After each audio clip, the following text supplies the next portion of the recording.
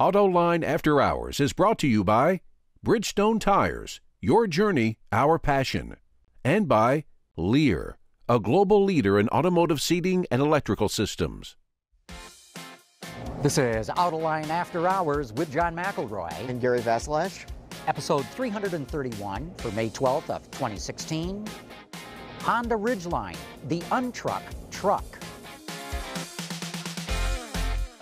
Watch Autoline After Hours live at Autoline.tv every Thursday at 3 p.m. Eastern Time. That's 12 p.m. Pacific. You can subscribe to this podcast for free by searching for Autoline in iTunes, Stitcher, or YouTube.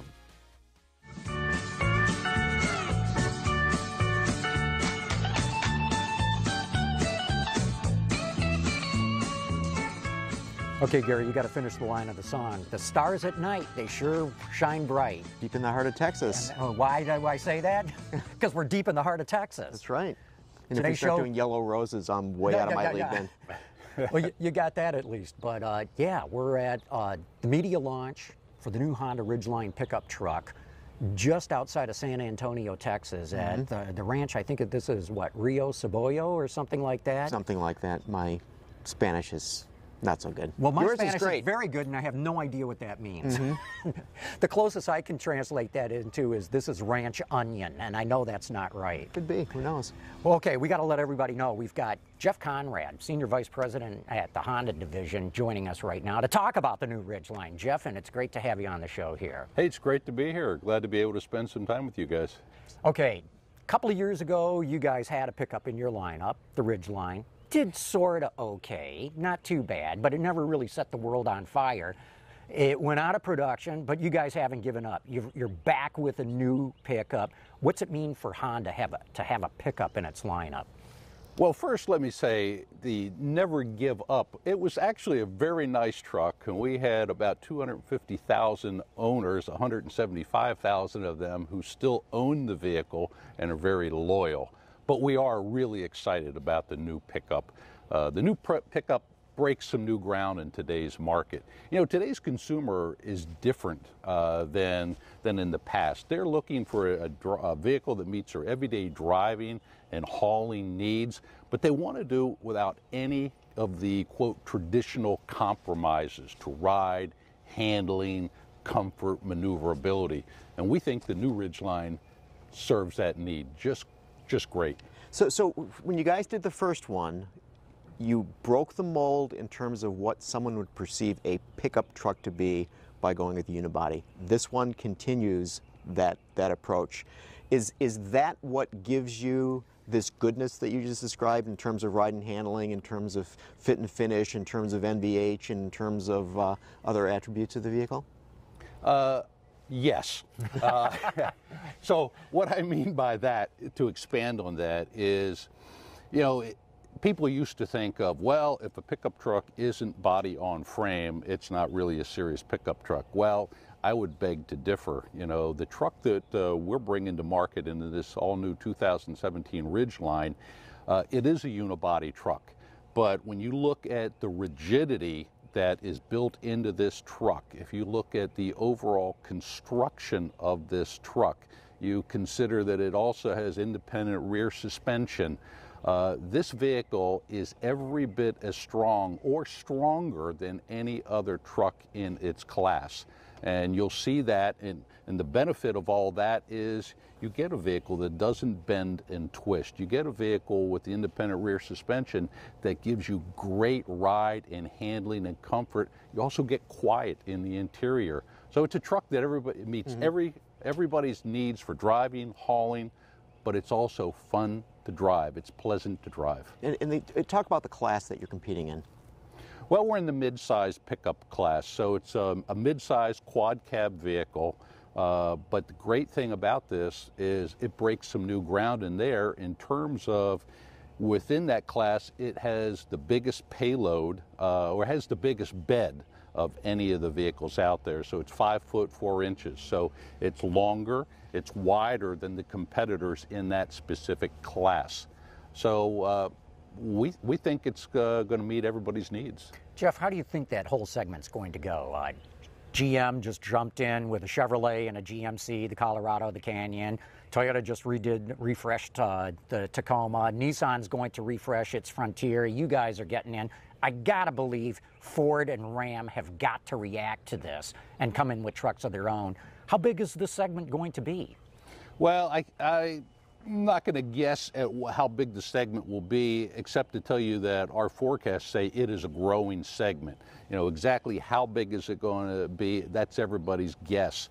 But we do know that, you know, the traditional full-size truck buyer, you know, might start to look at some of these mid-sized vehicles and say, you know what, mid-size gives me all the room that I need for my everyday, you know, driving and business needs. It's maybe a little easier on my pocketbook. It's easy. It parks in the garage. You know, I can shut the garage door. So it meets my needs. I perhaps don't need that traditionally sized pickup truck. So depending on how many people make that decision, I think it warrants a lot of people wanting to get into the segment. So how do you move people to think in terms of thinking in terms of Honda in a pickup truck? I mean, if you think about it, that when it comes to sedans, Accord, Civic, you know, people are very loyal to those, just as people are very loyal to Chevy and Ford when it comes to pickup trucks, and Ram. How do you change their perceptions or move them in this direction? Well, that's a great question. You know, at Honda, we have been refortifying our truck business for some period of time now. You know, the reality is we build a variety of trucks, not necessarily pickup trucks, but you stop to consider that we build the CR-V, which is the #1 sport utility in its category and has been for about the last 11 years. You know, we built a Pilot that is just, it's #1. It will be, we believe, #1 in its category in a few years once we get a little additional capacity. But we can't keep those on the shelves right now. They pop out as soon as they're offloaded from the car hauler. Mm-hmm. So we've been building more trucks year by year. Our Odyssey minivan is the gold standard of minivans. So we think it's only natural that we continue to expand our truck series. And you know, being in the pickup truck business is just a natural. So we think this truck will give us all plus business, and it answers a need that our customers have. You know, roughly 20% of our customers have a pickup truck in their garage. We want it to be a Honda Ridgeline. Hey, Jeff, with that, we're going to have to wrap up this segment. We've got more people coming on to talk the specifics, more of the engineering specifics of the truck. But I want to thank you for taking your time to come on the show with Gary and I here. Okay, thank you very much. Real good. Hey, we're going to be back with more right after this. Let me show you some of the styling cues on the new Honda Ridgeline that really make it stand out from other trucks in its class. Of course, you got a very Honda-looking front end, big badge like all trucks do. Also on trucks these days, you see some sort of a C-clamp kind of look around the headlamps. Honda's got this the way that they've taken the running lights and put it around the headlamps. Something that you'll see on all the major big trucks these days too. Another little interesting bit is this quarter glass right inside the mirror. It actually does help in your visibility. The other thing is, look at this long crease line that runs from front to rear of the truck. It really helps make it look longer, but like BMW does, they don't take that crease line into the fender well. It makes it look like the fender well is even bigger than what it really is. This I find very interesting, the way they've scalloped out the steel for the door handles. It's kind of an oval, very soft look, almost feminine. Kind of surprised me to see this on a pickup truck.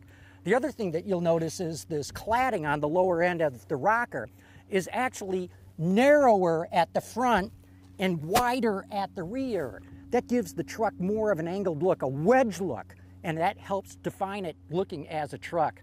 The other thing you'll notice is, unlike the old Ridgeline that had that flying buttress look to it, boom, the new one, they've cut it off. They really want this to look like a regular pickup, not something weird. They've also added this piece here for aerodynamics. It carries out beyond the cab just a little bit, and it's cantilevered on the inside of it to keep the airflow going down. As you come to the rear of the truck, there's nothing too outstanding from a styling standpoint, but again, you see more aero on the top of the tailgate here for aerodynamics. But something unique to Honda, it doubles. If you remember the old station wagons of back in the 60s and 70s that opened in a double way, Honda's put that on their truck. That, to me, of all these things, is what makes the Ridgeline stand out from other pickups. Okay, we're back from that little styling walk around of the truck, and right now we've got yet another one of the people who helped make this truck become a reality, Gary McClure, who's the large project leader, which essentially means chief engineer, right? That's correct. That's correct. The large project leader is one of the terms we use at Honda to confuse everybody else. So basically, the truck is your baby. You could say that, sure. Kerry, when you set out to redo the Ridgeline, did you think, okay, we got to go clean sheet, we got to take lessons learned from the last one, we got to add things, take us through the narrative, a little bit of how you set about going to develop this truck? Sure. We always start by going back to the customer and trying to understand what the customers need, what the customers want. And in this case, we had almost 200,000 customers out there in the market that own the previous generation Ridgeline. So we checked with them first to find out what they wanted or what they didn't get in their original Ridgeline. We talked to our dealers, but then we also wanted to expand the product to more customers. So we had to talk to those that maybe didn't purchase the first one and figure out why. What could we do to make them happy as well? And what they tell you, especially the ones who had not bought the truck in the first place? The biggest issues with the original version, again, it had so much technology when it launched, so much innovation when it launched. It had great fuel economy and it drove great when it launched, but it aged over its life cycle. So what customers were telling us was that they wanted more fuel economy, they wanted more technology, and the ones that didn't purchase it were a little bit concerned about the image, the styling of the vehicle. Styling, because I would agree with that. The styling to me, it was kind of clunky looking. The truck drove brilliantly, but it was clunky looking. So this is 2006 when the first one came out? Yes, that's correct. So obviously the technology had moved along in that period of time. For the entire industry, the technology changed remarkably from when it launched to where we're at today. So. And then the first one was an all-wheel drive only, and this is all-wheel and two-wheel? Yeah, that's correct. Mm-hmm. Yeah. So with the first generation, again, it met its needs at the time for the customers that purchased it, but the fact that it didn't look traditional left a little bit of a question mark in some people's minds as to if it doesn't look like a truck, can it really do what trucks are supposed to do? So we wanted to change the exterior image and make it more traditional in its shape, but yet the Honda twist on that was we still wanted it to be modern and fresh and still stand out as a unique truck in this segment. So basically, for those who are not familiar with the first generation, you basically had what was almost like a sail panel for the C-pillar. The flying buttress. Flying buttress coming down, and now you basically have a 90-degree angle cut. Much more traditional shape. So box in cab shape, sort of. Right. Sort of thing. Now, platform-wise, this is very similar to the Honda Pilot, Acura MDX, is it not? That's correct. This platform actually was intended to be applied to a pickup truck first, but we ended up, prioritizing our vehicle, so it went into the MDX and the Pilot, and then now it's going into the Ridgeline. So powertrain, pretty similar. Right.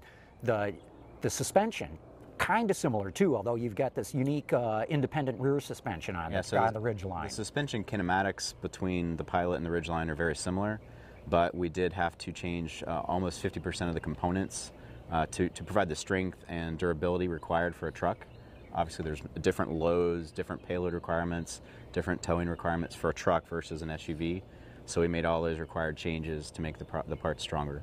And you have some real capability in this vehicle. Tell us some of the numbers in terms of payloads and towing capacity. Yeah, as Jeff said, we always are fighting the perception that if it's not body on frame, it's not capable of something. And finally, that's just a lack of education on what actually it takes to do those different things. So for us, we have a class-leading payload. It's 1,584 pounds. We also have our 5,000-pound towing, and we're very proud of that as well. That's in all conditions, all vehicles, even our heaviest grade can still tow 5,000 pounds, and it comes standard with the trailer hitch, the 7-pin connector, heavy-duty cooling fans, and ATF coolers. So the customer only doesn't have to add any additional components to be able to tow. Mm-hmm. And part of that towing hitch you made standard just from a perception standpoint. So people would look at it and see there's a tow hitch on it. That was a very interesting thing that we came across in some clinics where customers would look at even the attitude of the vehicle, and if the back of the car was up a little bit higher than the front, they would make some conclusion that therefore it must be able to haul payload. Same with the trailer hitch. If they saw the hitch, must be able to tow, and they just assumed these things. And it was eye-opening to us that small details could cause such a perception shift in the customer. So absolutely, we wanted the trailer hitch to be standard on all the Ridgelines. So one of the things that Honda does very well is manufacture motorcycles, and a lot of people transport their bikes in the beds of their trucks. Did you talk to the guys who were on the motorcycle side of the business as you were developing We this? actually do, and we want to make sure that all of our products, there's a nice synergy between all of our products, whether it's power sports, power equipment, motorcycles, ATVs, side-by-sides, and the trucks.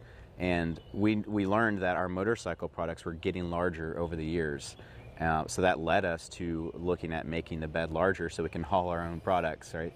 So that's one of the reasons we added the 4 inches to the overall bed size, was to be able to haul our own stuff. So the overall vehicle is bigger than the first generation, correct? It's 3 inches longer in the wheelbase. We put most of that into the bed, so the bed's now 4 inches longer than the previous one. What's the total overall length of the bed?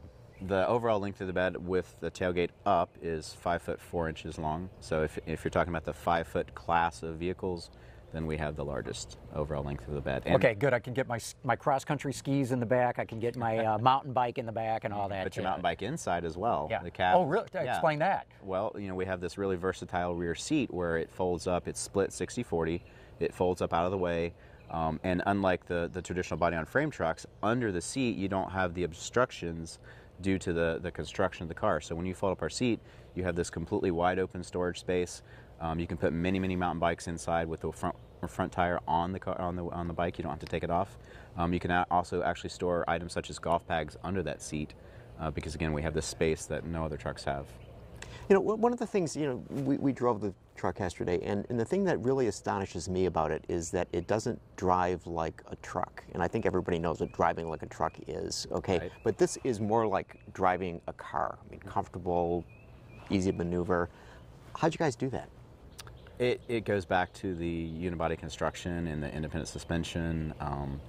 The body is so much stiffer. It's 28% stiffer than the previous Ridgeline, which was already many times stiffer than any body-on-frame vehicle, just due to the fact that the whole entire cab bed structure is all one unit.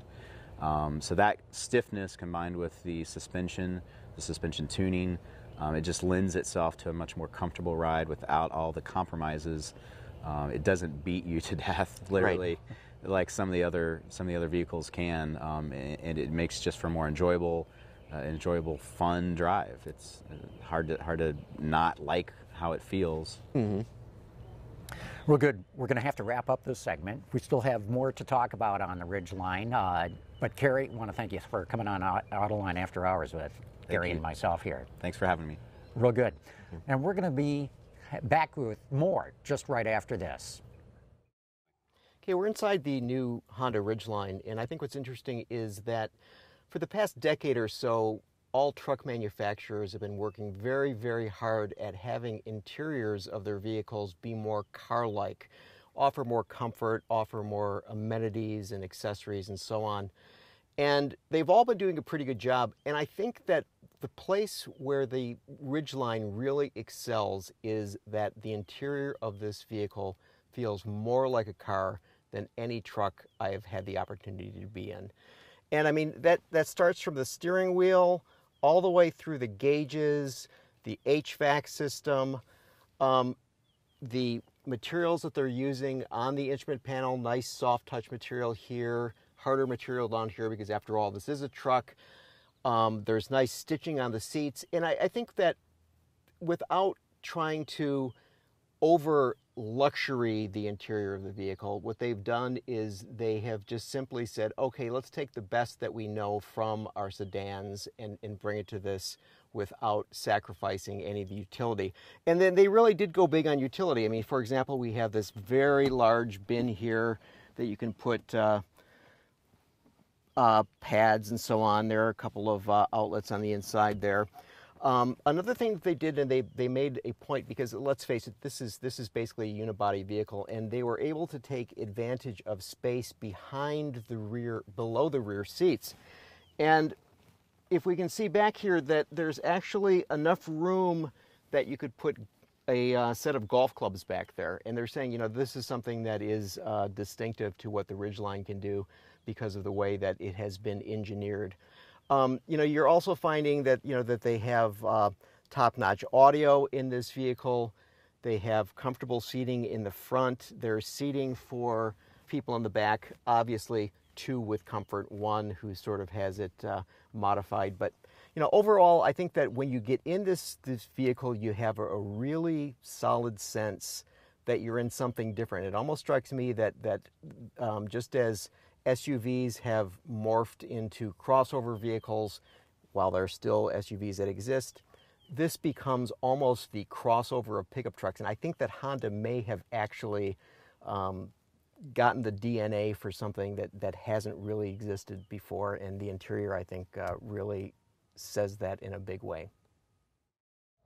Okay, we're back from having taken a look at the interior of the vehicle, sitting around the round table, and joining us right now is Jim Loftus, let's see if I got this right, the performance lead engineer on the Ridgeline. You're a chief engineer, but you had to develop how this thing rides and drives. Exactly. My responsibility were exactly that. As you mentioned, I'm a chief engineer responsible for the overall performance of the vehicle. So we were talking a little bit earlier about the difference between a unit body truck versus a body on frame, and sort of the way I describe it, Jim, is that on a body on frame truck, you get, I call it jiggling. I know that's not the right technical term, but explain why you get that on a body on frame and how you've avoided that with this unit body approach. That jiggle is what we like to call aftershake, the aftershake feeling that you get with Now, some truckers love that. In fact, that's what helps define what a truck is for them. I've heard that, and that's probably in 1968. I mean, it's. I think it was with the technology, and people have come to accustom that that's what they expect out of a truck. They expect that jiggle, they expect that shake. Obviously, what you're feeling on the body on frame is just the isolation. Of course, the body on frame, dates way back to the horse and buggy, and finally, you have a frame, and then you have a body that is mounted right on top of that overall frame structure. So, and then of course there's some isolation between the two. So that's a lot of times what you feel in that vehicle is you're feeling, as I mentioned, that aftershake, where in the unibody construction you just don't have that because you have the complete construction all tied in one. Mm-hmm. So it seems to me that when you drive a traditional pickup truck without something in the bed, that you get more of that. I mean, is those vehicles tuned to take loads, and you basically have just created a structure that can deal with loads or lack thereof? Exactly. Actually, when we talk, or when we look for years, if you want to talk about the body on frame, the things you looked at were, of course, the leaf springs. So pickup trucks, body on frame trucks for years have had leaf springs, and of course you'd look at different load ratings where you're talking half-ton, three-quarter-ton, and of course what did you do? You put a different leaf, you put an additional leaf in the spring, and of course that would change what we like to call the attitude of the actual vehicle. And i.e. the rear end would sit up even higher. Exactly, which basically would allow you to put more payload in it. The penalty for that was, of course, when you didn't have any weight in it, it was so stiff that you would get beat up, so to say, when you were driving that vehicle on a daily basis when you didn't actually have it loaded. Right. So we would see even with some of those customers, and you see some of those customers today, they'll physically load it because they're driving it every day, which of course adds weight to the vehicle, affects fuel economy, affects even the overall steering and handling of the vehicle. Mm-hmm. In the unibody construction, you don't have that. Obviously, we can design the strength, the stiffness of the vehicle, the subframes. We set up the suspension specifically for those needs. So you really get what we like to call the goodness of the unibody construction when you drive the vehicle, whether it's loaded or unloaded. Okay, if anyone listening is wondering what the jet noise is, I think we must be next door to an Air National Guard base, because I'm looking at what seems to be F-16s flying overhead, so that's the background noise. But speaking of noise, you guys have done something really cool in the bed of this truck. You don't have speakers in the bed. You have what you call exciters. So tell us what that all means. So a lot of people, and I remember the first time I actually saw it, I had the same question, or the first question that came out of my mouth is, where's the speaker?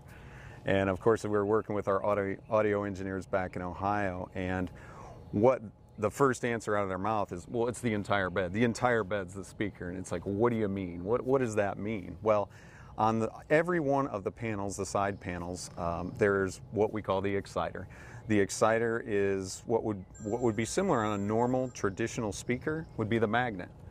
But the actual polypropylene glass reinforced panel itself would be the cone. So what you actually have is we have two exciters on the back of each one of those panels, those being, you know, what would be traditionally a magnet, and then once again that panel, the cone. So the entire panel itself is generating. So the bed of the truck is essentially a speaker. The entire bed is a speaker. So you can turn it up to 11 more. What's that? 11. And of course, one of the 40 actually. And by using these exciters instead of having actual speakers, they're impervious to the weather. And they were designed specifically for that. They're weatherproof, they're waterproof. You can use them when you're washing your car, when you're doing your landscaping. We've even filled the bed full of mulch and had the speakers running. I assure you that it does actually work. Kind of muffled, but well, of course, you know, you have that you have a lot of insulation in that mulch, but absolutely it still works. And the other thing, as far as impact strength and everything, we've protected for all that. Of course, you're in a pickup truck, right? So people are going to be loading things in and out of that bed. And of course, as Honda engineers, we've considered all of that. You know, talking of the bed, one thing we haven't spoken of is the fact that you guys have that trunk below the bed. That's right. Which the original one had, but you've made some modifications to it. We made some modifications, and actually by pushing the silencer and the pre-chamber forward in the vehicle, the previous generation had a step in it. Like I said, by pushing that forward, we've been able to open that up for the bigger modules. We did have feedback of people saying, oh, my golf bag won't fit, those types of things. We took those right to heart and made sure that the next generation could fit all those key modules, those big coolers, your golf bags, all the things you want to take with you wherever you go. So it's like an 82 quart cooler or something we can like get that? an 82 quart cooler, and if you need bigger, the great thing about it is it's got the drain in the bottom. Just fill the whole thing with ice and use beer. The whole thing as a cooler. Exactly. Talk about the spare too, because on other trucks the spare is mounted underneath the bed, and you got to sort of winch it down and drag it out. And you guys used your trunk to package the spare. Exactly. So as you open the trunk, there's two nuts that you remove, and it's on a slider panel. Like a tray. Like a tray. And actually there's molded in handles in that tray, and you just slide it back, and there's two areas that you just set it in the ledge. Therefore, especially with the dual action tailgate, you swing the tailgate out of the way, it's right there. You pick up the tire, you change it. Okay, now the viewers are saying, what do you mean dual action tailgate? Dual action tailgate, of course, the signature dual action tailgate allows the tailgate to not only fold down like a traditional pickup truck, but it allows it to completely rotate out of the way, so you have opens much like a more door. Exactly. It swings like a door. You can walk back to the truck. You can get deeper into the bed, and of course, you can get into the Honda in-bed trunk. So let's go back to getting this thing driving the way that you want it. We talked all about the unibody construction. We talked about independent suspension, but nonetheless, you've got this thing really dialed in well from a steering, handling, acceleration, braking. Go through what some of the parameters were that you really set out to make this a benchmark in the way it drives. From a performance standpoint, we had talked about a little bit the grand concept of the vehicle, the idea of life's adventure guide, wherever you're going to go. The performance dynamics were critical in that, and what we looked at was just this idea of personal, prepared, and capable.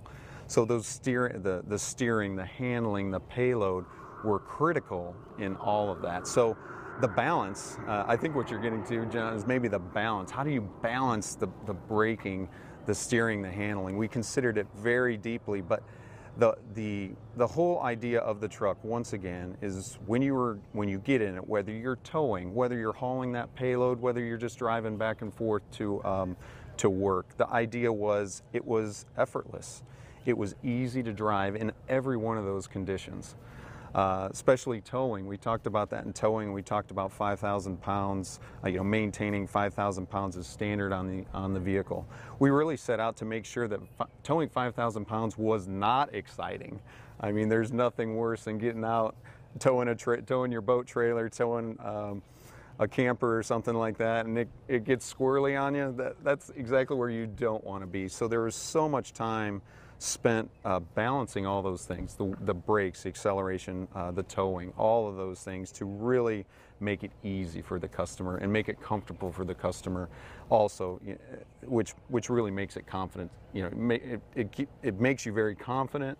It's confidence inspiring. It'll make you do those things that maybe you wouldn't do. And you can drive this in the dirt. I'm getting this sense that we're talking about towing and driving on the highway, but you guys have set this up so people can go somewhat off-road with this. Absolutely, and that is where the Honda really shines, and the expectation from people of course, it's going to drive good on road. It's unibody. We get that. Oh, it's a Honda. But what people don't know is exactly that, how great this vehicle is to drive off-road. And our true advantage with the Honda Ridgeline, especially with our all-wheel drive system, is torque vectoring. When you get out on those different courses and the off-road course, it's amazing how easy the vehicle is to drive through these courses. Of course, you don't push, you really don't have the understeer that you would normally feel in a traditional four-wheel drive system. So you can even there's a couple different situations where you put it in. It's hard not to drive it fast. You naturally want to get in it and drive it as fast as you can, and almost try and put it off the road. So. And that goes back to the old Ridgeline. It was such a pleasure and such a fun to drive vehicle, whether you were in the snow, the sand. It was really what made the Ridgeline what it is today. Mm-hmm. Even though we've been talking with 3 different Honda executives about this truck, we've barely scratched the surface. There's a lot of neat features in that I encourage our viewers to go out and find more about, because it is a cool truck and there's a lot to it. But we're going to have to wrap up this segment anyway, Jim, and really want to thank you for taking the time to come talk with us here today. It was a pleasure to be here with you. Real good. Hey, we're going to take a quick break right now, commercial break. We're going to be coming back to talk about some of the news of what's been going on. Lear Connexus offers a parental controls application with geofencing that sends notifications regarding driving behavior and location, including curfew alerts, acceleration alerts, and speed alerts. All delivered to a smartphone application that includes vehicle location, driver notifications, and a report card of driving history, including notifications when predefined geographic boundaries are crossed. For more information, visit Lear.com. Okay, we're back talking all about Ridgeline, other things going on in the industry. Joining us right now, Joe Phillippi. Joe, great having you here. Thank you, John. Good to be here. Just so the viewers know, you've been on the show in the past, but to bring them up to speed, you spent a lot of time as an analyst on Wall Street, right? 35 years. 35 years. And now you're what, sort of like a consultant? Independent consultant to investors and companies. So you used to be a very tall man, and then you spent 35 years. And I got pounded down. Right. All right, so you're a numbers guy. So it's time for Dr. Data. Okay, we got some data. So, okay, we're in Texas, right? And everybody knows. Deep in the heart of. Deep. Everything's bigger in Texas. And so naturally everybody says this is truck country. It is. Right? Right. So I was looking. I think he's going to prove us wrong. Well, okay, so I was looking at the numbers, and this is from the Texas DMV. The latest numbers I could get were for 2013. Number of passenger vehicles, okay? So we're talking passenger cars? Cars Sold. and SUVs Sold. registered. Registered. Okay? In the state of Texas, for 2013 is 12.8 million. 12.8 million passenger vehicles. Okay? Now the pickup truck category, which can light duty, heavy duty pickup trucks, 5.8 million. Wow. But that doesn't count the ones up on blocks in the front yard. There you go. You got it. Not registered, but used on the farm. It did say, but I mean, it seemed rather astonishing to me. I mean, that there was that big of a difference. So anyway. But this is the biggest pickup state, right? Without doubt. More pickups sold in Texas than anywhere else. Right. Which is saying something, because California has, I want to say, something like 10 million more people in the population than does Texas. Yet Texas buys more pickups than California. Mm-hmm. Yeah, but they're all urbanites and suburbanites, and other than the sort of suburban cowboys. Yeah. It's all farms. So Joe, John and I have been talking to the Honda people about the Ridgeline. You've driven the Ridgeline. What are your takeaways from this car? It's incredibly quiet. I use the term well screwed together. Everything feels solid. The interior materials, even on the base truck, for example, the IP, excluding whether you get the bigger screen for nav or whatever, all the surface materials are the same, and it's all high quality material. And it's amazingly quiet no matter which version you get. It's bigger than most of the competitors, I think, than all the competitors. Even though it doesn't look bigger. Cabin width, inside. But it doesn't look bigger than the others. No, it doesn't. But the cabin width inside, you get a lot of elbow room in there. And it's comfortable in the back seat. All right, so Colorado is doing really well. Tacoma continues to lead the segment. The Frontier is old, but it's still selling. Because the whole segment's up. Right. Yeah. So I mean, do you see, from a financial perspective, from the analyst perspective, that this is going to make some inroads into that segment? Is it going to make it larger? Is it going to take away from someone? What do you think? I think it might keep some competitors out. They may start rethinking their strategy, and we know there's only two left, right? Ford and Ram. And you count Volkswagen maybe. They talk about the possibility of bringing I think it's the Amarok from South America, which is a pretty capable looking truck. But, again, there's only so much room. You've got 250,000 or so Ridgeline sold, about 175,000 are still with their original owners. So there's a great loyal owner base out there. And if you look at this new truck versus the other truck, all the improvements, all the features, the safety features, if you will, and all the other fun things in terms of accessories, etc. I think he could get a lot of folks stepping up and turning it over. Is it going to have a big impact on the market? At maybe 20,000 a year, that's not going to move the needle very much. But the key for Honda, from a financial standpoint, is selling out their targeted volume, right? So, sell another 250,000 over the next probably 5 to 6 years of a cycle. Now, this truck is very late. This was supposed to have been a 12, right? It was introduced in 2005, 2006, and it was supposed to be replaced in 2012. But a little thing called the crash of 2008 and 9 got in the way, and everything got deferred. Right. So is it a good time for it? I think it is. I mean, you got lots of advertising out there by GM and Chevy and GMC. Lots of talk about the possibility of and a new Tacoma, again pitching, the mid-sized truck, if you will. It's probably a good time to be in the marketplace. Plus the fact that the economy is not growing as fast as we'd like, but the economy is healthy. Right. And, tradesmen need pickup trucks. They may not need a full-size half-ton, true half-ton, if you will, to 3/4 ton, but this will fill, a lot of duty applications. So all of us, we've driven the new Tacoma, and we've driven the new Colorado and Canyon.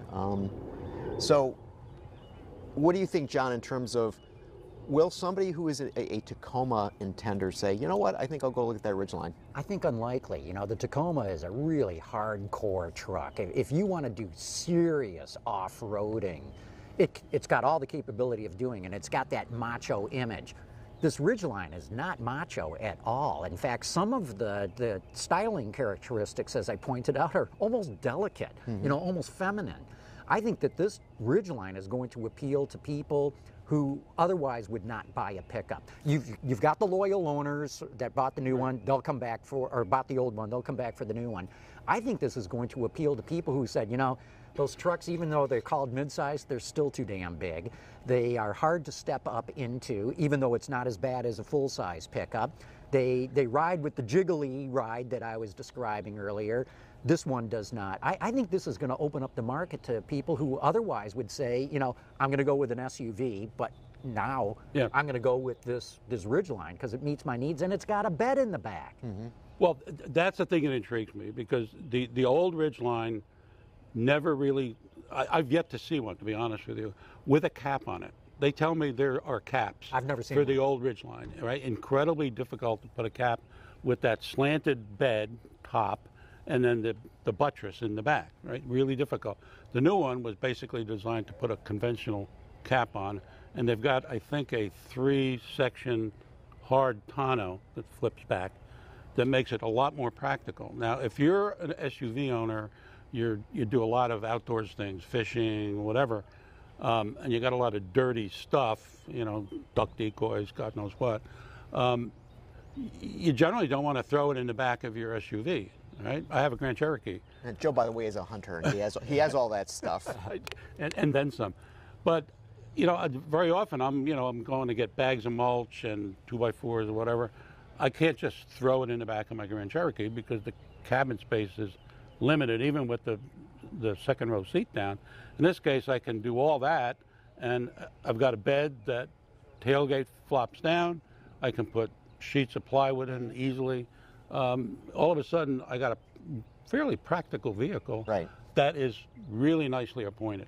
You know, and it's interesting you mentioned the Grand Cherokee and unibody. Unibody, and, Right. and so we were talking about this, but you remember that Jeep calls it uniframe. They don't call it unibody, and it's almost as though, I mean, so I think a lot of people might perceive, you know, the whole unibody thing as being, nah, that can't be capable, and you know, you've got a Grand Cherokee. Yeah, it's light duty like a car. No, but I mean, the Grand Cherokee is, you can take it on the Rubicon Trail, just put on rock rails and bigger tires, and you're ready to go. Right. Yeah, that's one tough truck. Hey, Joe, I'm interested. You saying you think they're only going to sell 20,000 of these Ridgelines a year? I may be wrong. I'd have to check my numbers, but I think they're going to do really well. Because I want to say with the vehicle. With the original Ridgeline, I want to say the first year they did like 50,000 the first year. I don't know if they've got the manufacturing capacity to do that, but man, at 20,000 or that doesn't move my needle a whole lot. No, I think I'm probably wrong on that. I'd have to go back and check my numbers. Okay. But you know, they had the first mover advantage with the first Ridgeline. You know, now they've got, I think, a really great advantage with a dramatically upgraded vehicle in terms of, you know, cabin space. It's bigger, even though it's the same overall exterior envelope. So you got more cabin space. You got the entire suite of safety features. Okay, you're an analyst. You look at all the numbers. What do you think is going to happen to the profitability of this segment? You know, Chevy, GMC have jumped in. You know, Honda is now jumping in. There might be others coming into it too.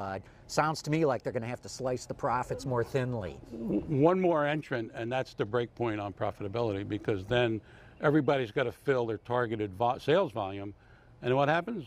We start discounting. We start, you know, doing aggressive leasing deals, et cetera. And that's what I worry about when I read headlines that you know, Ford's thinking about the Ranger, Sergio is thinking about the you know, what do we do with a Dakota-sized vehicle, or bringing something even smaller from South America, and there goes profitability. Is there any possibility that this will eat into full size? I mean, it hasn't happened yet, but do you think people will become more intrigued with these? Only on the margin.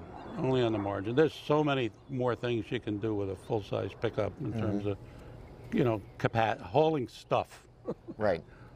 That I think it's only going to be on the margin. Okay, we've talked Now, Ridgeline. one point though, if gasoline prices start going up again, you know, dramatically, then I think full-size pickups, as they inevitably have in the past, then I think you got a situation where you might see, you know, some erosion of share of the full size. What's dramatic? 5% would be dramatic. No. I mean, in terms of gasoline price hike. Oh, well, right now, I guess we're on $2. I'm going to say, because that's what I see at home in New Jersey. You know, I say if we get back up to $3, that's got to. It's the rate of increase, really, that causes and it suddenly starts happening a lot. You know, if you boil the frog slowly, no problems. But if you see spike hikes, well, 3 months ago at the local BP, I was paying $1.48 a gallon. Now it's $1.98 a gallon. You know, plus or minus a penny. Yeah, but that's still so cheap. Nobody cares that it went up that fast. Well, but at the same time, the fuel economy of my vehicle has improved dramatically. Of the Grand Cherokee. Of all of them. Of all. You know, yeah. Okay, what else is going on? We've talked enough Ridgeline now. All right, so we had sales come in for April, and it looks pretty robust. Yep. Bounced back from March. Strong SAR, 17.5, 17.4, 17.5, but some weaknesses at the edges too. Yeah. Wrangler is just a 1% increase. Speaking of Jeep that we were talking about earlier, Cherokee down 7% for April. Renegade up 131%. So this leads me to wonder, Joe, is it people actually going for smaller vehicles and foregoing these slightly larger vehicles?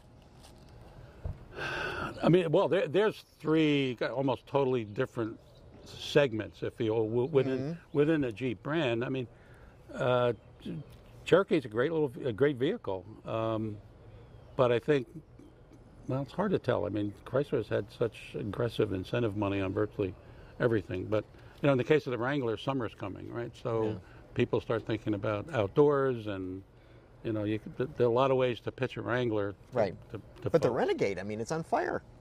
It's the hottest segment in the business right now. Yeah, I mean, compact SUV. Yeah, we look at the Chevy Trax, you look at Buick Encore, you look at a little vehicle like the Renegade and others, and it's probably a great second car, third car in a family for a youngster. You got all-wheel drive capability, you got a complete suite of safety systems. Not surprising to some extent. And the other thing too is, if you go back a year ago, Renegade was still in a ramp up, so the percentage increase right now is going to look unrealistic. Yeah. Whereas if you look at Wrangler, I dare say they're capacity constrained.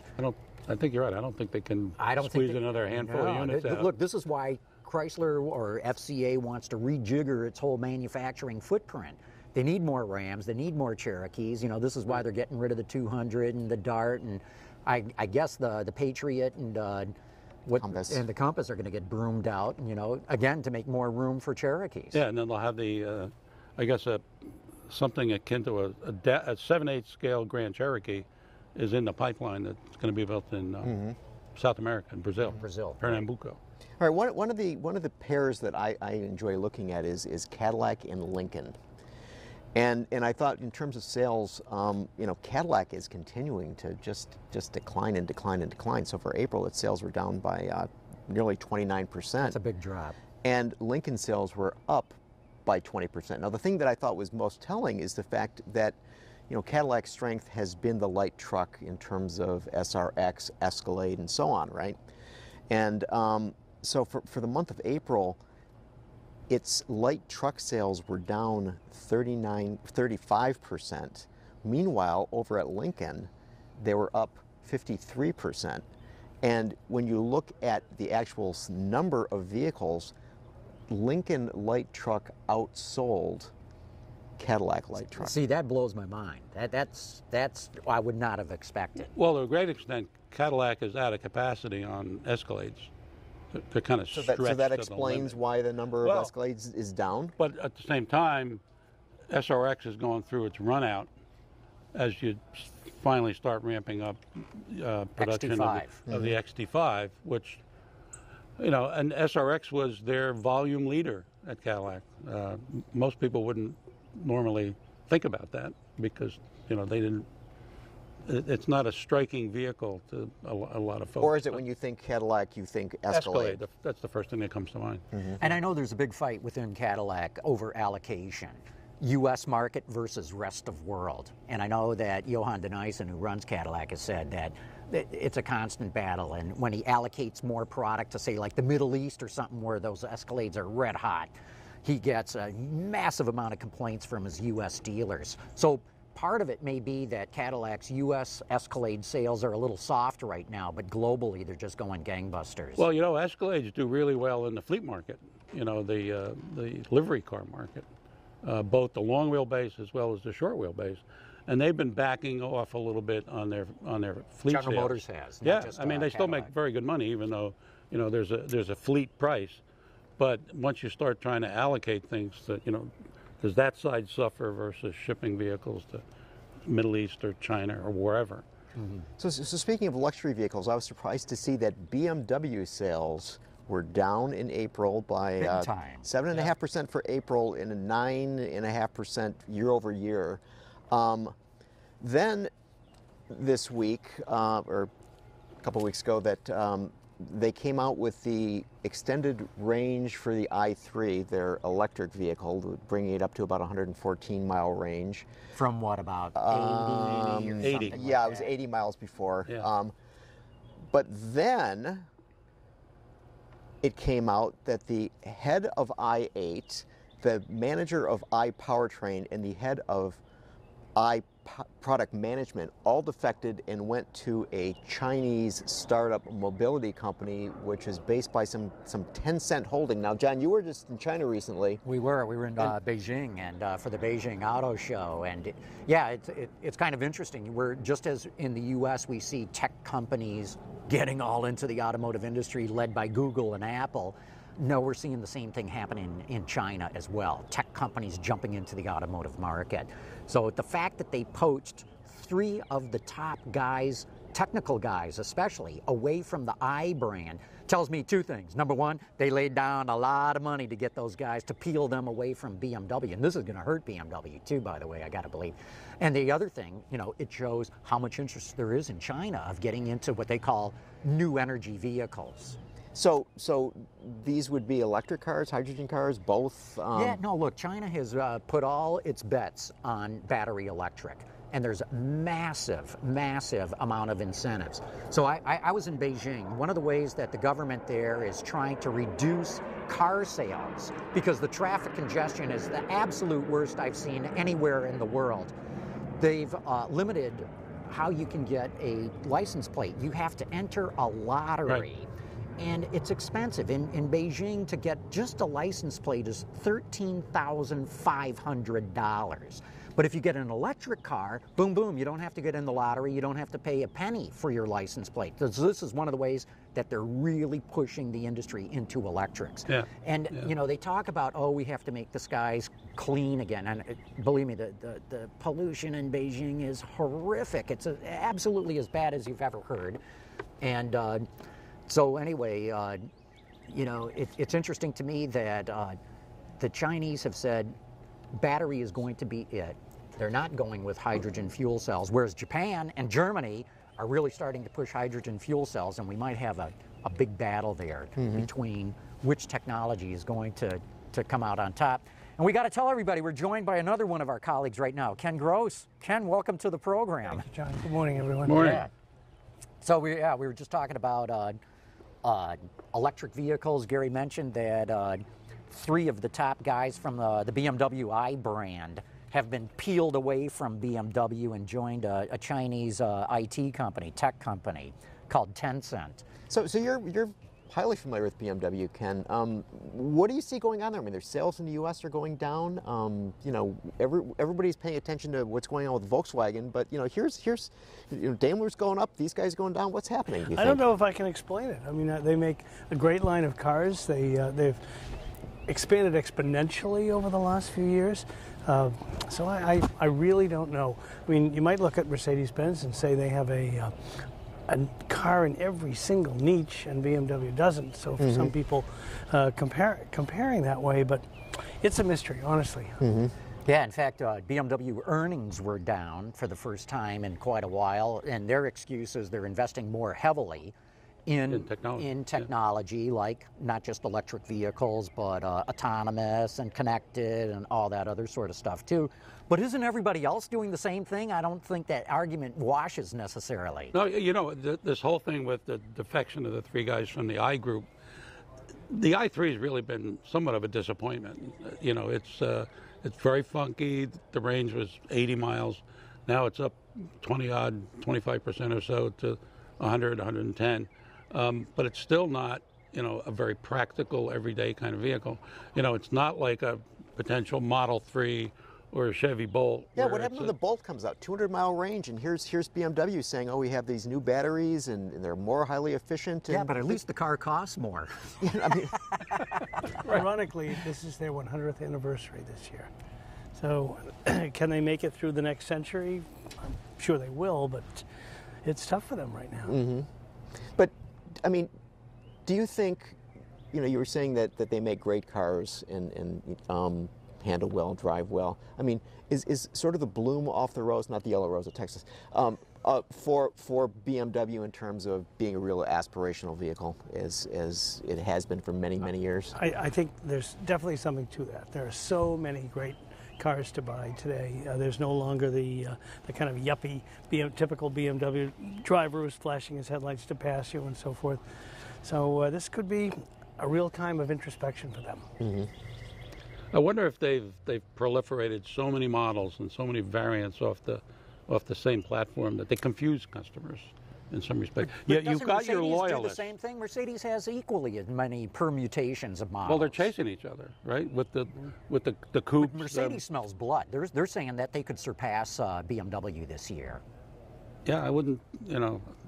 The term "smelling blood in the water" is probably a good. Yeah. Well, and Lexus has come back, and I mean, Right. they're gaining the share that they lost. But I'm talking globally too, and Lexus, even though it aspires to be a global brand, it's still not quite there yet. So you're mentioning the whole BMW investing in autonomy and car sharing and so on and so forth. So what do you guys make of the deal, as it were, between FCA and Google for FCA providing Google with 100 hybrid Pacificas that will be built specifically for autonomous car testing? I got to jump in on this. I don't see what the big hype. I do understand what the big hype is, but to me, this is no different than FCA saying, hey, we just did a deal with Bosch to develop autonomous cars, or with Continental, or with Delphi. The fact that it's Google and FCA is what's gotten headlines all over. This is no different than an automaker ever, today or in the past, saying, hey, let's work with a supplier to develop a new technology.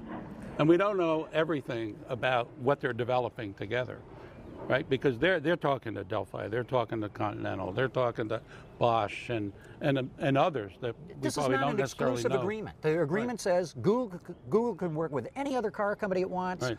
Chrysler, FCA can work with whatever other supplier it wants. I don't see that this is as big a deal as the headlines I mean, but what's screaming. sort of interesting is that right now Google has 24, 25 Lexus RX 450Hs running around autonomously, okay? And those cars apparently were purchased by Google, that they basically went to car dealers and Cupertino bought them and ripped them apart. Bought them and and with this. Toyota had nothing to do with the deal. Right, and so here we have a case where basically, the announcement from Sergio comes out and says, we've got this relationship, and we're gonna be working with them. Now, one of the things that occurred to me is that we've all been in cars that were still being engineered, and especially cars that were being engineered with high technology braking systems, emergency braking, so on and so forth, where there's always this enormous amount of electronic gear in below the instrument panel, and ton of it in the trunk. Right. You got a hybrid or a minivan, you suddenly have the architecture where you can readily deal with all that stuff. That's what that stow and go hole there is you for. go. Right. Throw all the electronics in that. Well, I mean, maybe you're developing, you're going to use hybrid minivans, right? PHEV minivans combined with the Google technology suite, if you will, and go from there. Mm-hmm. So. To me, that's just more PR spin. They're hybrids. Okay, whoopee-doo. I don't see how that affects it being an autonomous vehicle at all. Oh, no, not at all. I mean, we know it's coming. So, the hybrid vehicles will be obviously adopting, all the autonomous features that are available to be integrated into any vehicle. You were going to say, Ken? I think it shortcuts the process for Google in a good way. I mean, and the funny little cars that they were testing, I'm not sure that's a serious proposition for most people. And it also sends a message that says, when we get this technology, as we're developing it, it can go anywhere. So you can still drive perhaps the car you like, but we'll take care of it being autonomous. Yeah, it's a good point. I mean, the idea is that this is a well-used term, plug and play, right? Where you get vehicles that are literally equipped to be able to plug in autonomy in a box, the type of thing that Delphi's been developing. Look, for example. Here's the advantage for Google in this deal, is Chrysler's got a proving grounds. They know how to put vehicles through a duty cycle. They've got all the test equipment, they've got all the people that know how to do that. Google does not. And so why create its own proving ground? Right now, all their testing has been done out on the open road or in computer simulation. This gives them the opportunity to work with an OEM and put it through its entire duty cycle and see how it works. Well, just think about what the announcement from Ford about 3 months ago, that they finally have a system, I guess it's LiDAR based if I remember right, that can see through the snow, right? Because, you know, all these Google cars are running around in sunny California, in sunny California in beautiful weather all the time, and people say, well, wait a minute, it rains. Well, they got them in Kirkland, Washington, and it rains up there a lot. But it snows in Detroit. Yeah. It's interesting to me that 60 years ago, almost to the year, General Motors had its Firebird 2 at the Motoramas, a 4-passenger car that was designed, turbine-powered, to run on a guided highway. They didn't have the technology. They anticipated that someday this could happen. It was only 60 years ago. So how did they guide it? They didn't. Oh, okay. Just like those nose cones on the Cadillac Cyclone, those Dagmar-esque nose cones, they knew they wanted some type of a sensor. They didn't have the technology. They figured it would fit in these. And in the meantime, they looked like a Hollywood starlet. Well, it wasn't too many years ago that there was an experiment, I think in California somewhere, Southern California, where they were running some Buicks on a dedicated highway. Yeah, down in San Diego. It was dedicated in the sense that they had to go and embed magnets. Mags, right. Yes. Mags, yeah. Magnets like every couple of feet. And there's a famous picture of a line of Buicks driving nose to tail with the drivers with their hands out the window to show that they weren't doing it. Right. And that's been the big change that's happened since DARPA initiated the DARPA Challenge, is that Wi-Fi and GPS has obviated the need for that kind of infrastructure. You no longer need sensors embedded in the pavement. You no longer need transponders at every intersection. Right. And that's why we're seeing this race forward so quickly right now in autonomy. But to that point, they're now talking about a line of trucks on the highway where they're being guided. They're efficiently running right close to one another. Hopefully we will no longer have to pull out and pass the truck that's doing 62, passing the truck that's doing because 61. it'll be an endless It'd be like a train, But it a makes- true road train. I don't understand. What's wrong with the train? I mean, why do you have to do that? Good question. Well, they do anyway. I mean, you know, this country runs on trucks and trains too, but nonetheless, they're just trying to figure out how to make it more efficient. Because again, the number one complaint of every single trucking company in this country is they can't get drivers. Yep. It's the hardest thing to get, and it's getting worse, not better. Yeah. So if you can have these platoons of trucks with one driver essentially driving 4 or 5 semis, bingo, you've solved a lot of your driver problem. Well, you could end up with a cab and a driver and a half a dozen powered trailers.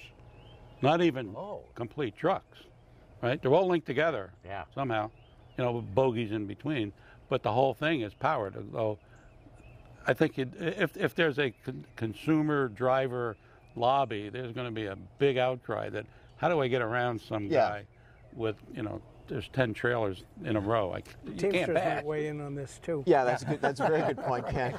Absolutely. Need to hear from bureaucrats. So Ken, you joined us. What is your take on the Ridgelines and sort of bring this full circle a little I'm bit very here? impressed. I truly am.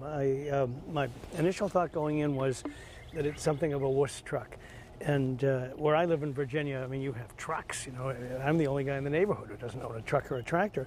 I wasn't prepared for how smooth, quiet, efficient, and how good it is. I mean, it's something I would actually consider buying because you don't have to climb up Mount Everest to get inside it. You don't have that undulation on even a smooth road that's so common with trucks.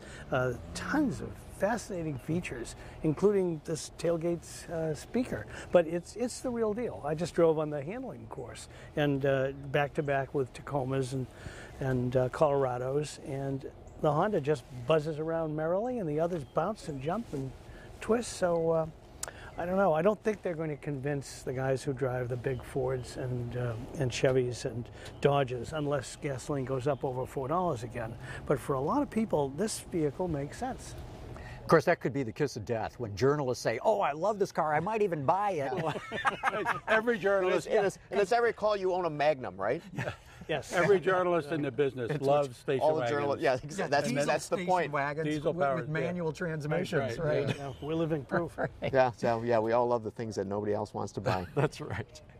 Hey, with that, we're going to have to wrap this up. But Ken Gross, thanks for joining us on the show. Joe Phillippi, Thank you, great John. having you here. And Gary, we ought to do this again in another week. We'll probably be inside a building, though. So. Yeah, we'll go back to the studio. Okay, everyone, thanks for having tuned in. Really appreciate it. Autoline After Hours is brought to you by Bridgestone Tires, your journey, our passion, and by Lear, a global leader in automotive seating and electrical systems. Visit our website, Autoline.tv, where you can watch us live Thursday afternoons. Get your daily fix with Autoline Daily and in-depth analysis and interviews with Autoline This Week. There's all that and much more at Autoline.tv.